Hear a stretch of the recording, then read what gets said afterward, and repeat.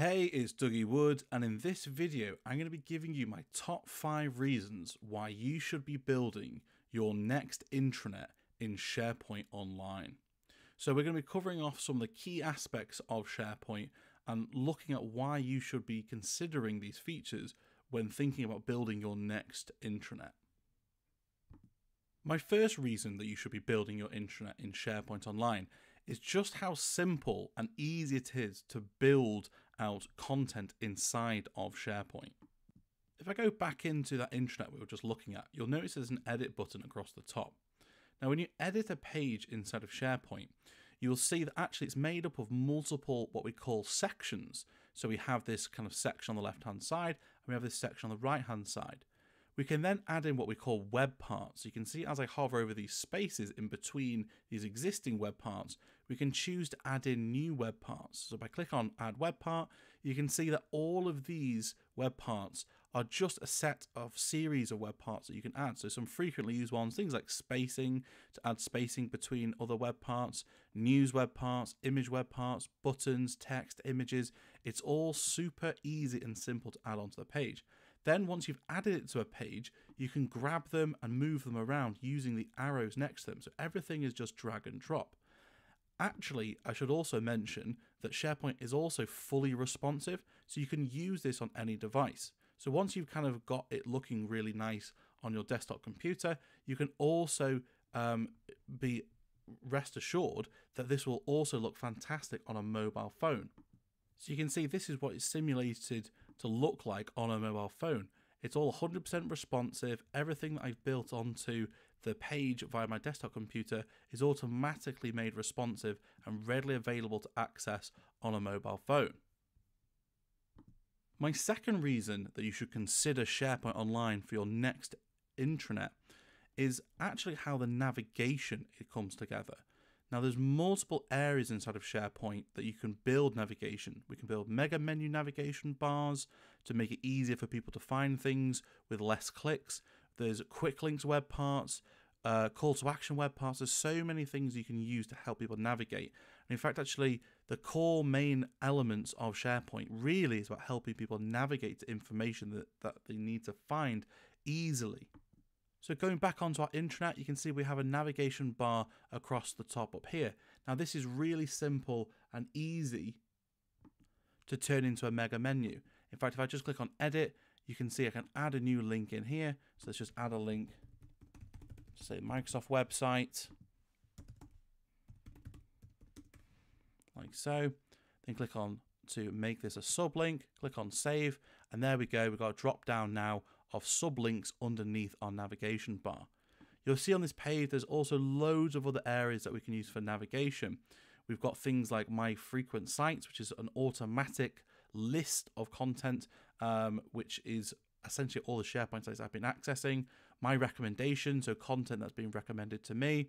I've got things like this little slider here, so I can have quick links in a tile format or buttons, or I can even provide these larger kind of images or call to action web parts that can be used to easily navigate to core areas of my intranet. The second main purpose of an intranet is to provide the latest information, updates, and news to your users via the intranet. I always tell people that I work with that SharePoint essentially has two main purposes. One is navigation, which is what we looked at before, helping people find things easily, and communication, about providing the latest updates and information and making sure that SharePoint becomes your single source of truth. Now in this example that we're looking at here, we have multiple areas of news. So you can see across the top, this is actually a news slider. So these are news articles that we can either create directly inside of SharePoint by click on new and then news post, or what they call news links, which is linking to news articles on third-party websites that will automatically bring through the sample thumbnail image, text, and even a summary description of the news article as well. News can also be displayed in multiple ways. So it could be that we filter the news to make it specific to the user that's currently looking at it, so that they can only see news, say, from their department. So say, for example, if I'm part of the leadership team, then maybe I'm getting news which is only relevant to the leadership team. If I was in the HR team, maybe I'm only getting news that's relevant to the HR team. And the same goes for things like country. So maybe that I can get news based on the country that I work in. So I'm based in the UK, so maybe I just get UK or London-based news, whereas my colleagues that are in the US, maybe they are getting news from the New York office that they work in. Again, there's multiple places that we can have news. This is another way that we can display news in these larger tiles. So again, maybe this is more just like all the news from the organization. And as new articles are added, they'll start off this top left-hand corner, and then as another article gets added, this article will move along like so through these stages. Then it'll finally get into this area, which has lost its image, but it's just got the title. And then once it gets off to the end there, it'll fall off the edge, and we can click on See All to see all the previous news articles that have dropped off this particular page. There's so many different ways that we could display this in other ways as well. So just another little example here. You can see this is a very news heavy homepage. So we have all the news which is being displayed here. We have volunteer news. So this is news articles which is directly for people that are interested in the volunteering aspects of this intranet. And then my region. So again, if I'm working in the London office, it could be pulling through only news articles that have been tagged specifically with the region of London. But again, you can come up with whatever categories of news that you like. Other types of categories I've seen in the past before are things like CEO updates or senior leadership updates. So news articles which are coming directly from the senior leadership team. This keeps engagement levels and the user experience really high, so that the senior leadership team are communicating on a frequent basis with the whole organization. I've even seen filters on news for things like job role, job type, so you're only seeing things that are really relevant to you. I've worked with organizations in the past before that have split their news based on a more corporate style of news for office workers, and more like frontline workforce news, which is only for the guys out in the field, to keep them up to date on what projects are going on, updates of things that they need to be aware of, new health and safety things, and general updates. The next thing to consider about your new intranet is the security. Who can access it, and what controls are you putting in place to make sure that only the relevant people have access and only the relevant people can create new content? Now, SharePoint perfectly has a solution for this in the fact that it has what it refers to as permissions. Now, permissions are actually broken out into groups. We have what we call site owners, which are full control users, and these are people described as full control of the SharePoint site, the content, the theme, the permissions, the settings, and all of the kind of associations to other content inside of SharePoint. Now, site owners are essentially the content owners. They're the people that can do everything in the SharePoint site. We then have site members. So these are people that are typically only contributing content to SharePoint. So maybe they're creating news articles, uploading documents, and things like that. Then we have what we call site visitors, and these are people, although it says no control, it actually used to be called read-only, which I think is a much better description, which means that they can only log on to SharePoint, see news articles, download content if you want them to, but they're only a consumer of the content rather than creating the content.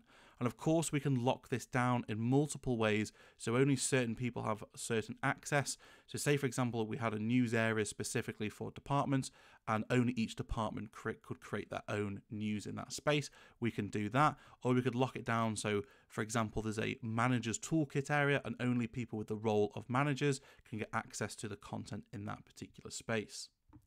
I just wanted to pause for a second and ask a quick favor. If you're enjoying this video, please do subscribe to my channel. It's a free way that you can say thank you to me, and I really do appreciate it. If you need any professional help setting up your SharePoint intranet, there's a link in the description on my YouTube channel, which will take you to a contact form to get in contact with me, and you will have a free consultation to talk about how we can help you set up your new SharePoint intranet. It's also worth noting there's plenty of videos on my SharePoint channel all about SharePoint, but also Microsoft Teams, Forms, Power Automate, and so much more. So go and check those videos out after this. And then the final reason, and to be honest, there's been so many reasons that you should use SharePoint as your intranet.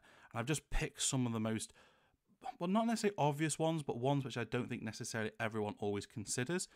But this one, to me, is really useful. The ability to have stock images built into your intranet, which are always being up to date, they're always high quality, large images that can be used for all sorts of different things. You can use them in image web parts, in news articles, you can use them across all of the content as part of the content management system in SharePoint. So let's just say, for example, we wanted to create a brand new news article. By click on new and then click on news post, not only do we have all of these different templates for our news articles that we can build, I'm just going to jump into a blank article to show you how we can use the stock image library that is built into SharePoint Online. So by selecting our kind of image space across the top up here, not only can we actually change the way this looks, so I can change the kind of the spacing. So if I want to have more of an image, I could make this a sort of color block so it's much bigger. And then I can select my image by clicking on Browse Images. Now I can choose to upload my own images if I wanted to, or search the web, but I'm going to use the Microsoft stock image library. Now this is a fantastic tool. There are hundreds, if not thousands, of different stock images which are completely royalty free. Now I know it's not necessarily breaking the bank to have a third-party stock image library, but actually it's really helpful to have all these images in one place, which are constantly being updated, and often they have a very similar kind of look and feel. So if you're happy with the way that these look, it provides a nice consistent feel to all of the imagery which is being used on your intranet. You can use this to search based on color. So say, for example, if your brand uses a lot of greens, you could search by green and find a lot of colors which are using green. Or by topic. So say, for example, you're looking for pictures of people in offices, we can search the word office, and then that will have all of the kind of imagery of people that are working inside of offices. Please do subscribe to my channel, and if you have any questions, use the comments feed below.